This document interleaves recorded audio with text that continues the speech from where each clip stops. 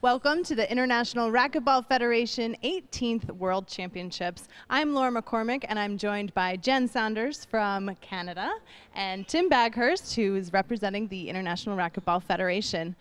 Jen, you've played a lot of these international events. You've played on the LPRT, you've played the Pro Tour. I'm curious, what's your opinion in how women's racquetball has changed or developed over those years?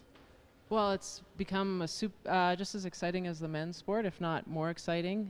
We have so many young, talented players representing a broad range of countries. You can see it on the Ladies Professional Racquetball Tour.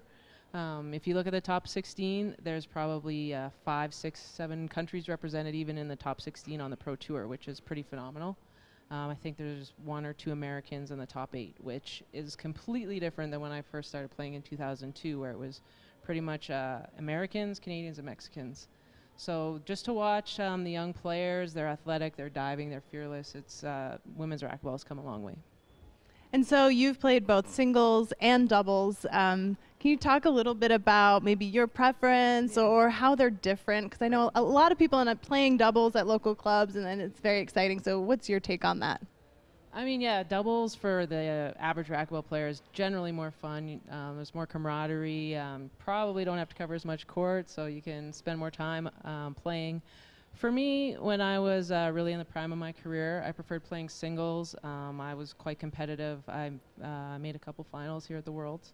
So at the time when I was younger, and I was really into singles. I'm enjoying playing doubles right now. I'm enjoying the challenge of playing the right side, and I also have a very talented up-and-coming, well, probably not up-and-coming, arrived partner in Frederic Lambert, so I'm having a great time this week. Okay, and so this isn't the first interview you've done here at the World Championships. Tim, you want to talk about some of the behind-the-scenes and social media that you've been doing at the event? Yes, thank you.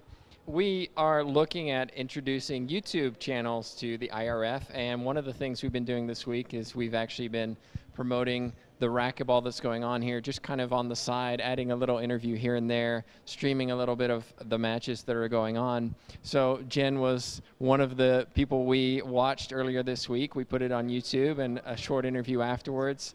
So if you have an opportunity, I encourage you to go to YouTube, look for International Racquetball Federation, see some of the matches that we've had over the last 12 years actually that are now up there, and it's a great opportunity to see how racquetball has changed over the last 12 years and also see some of the new players that are coming up in the juniors and seniors.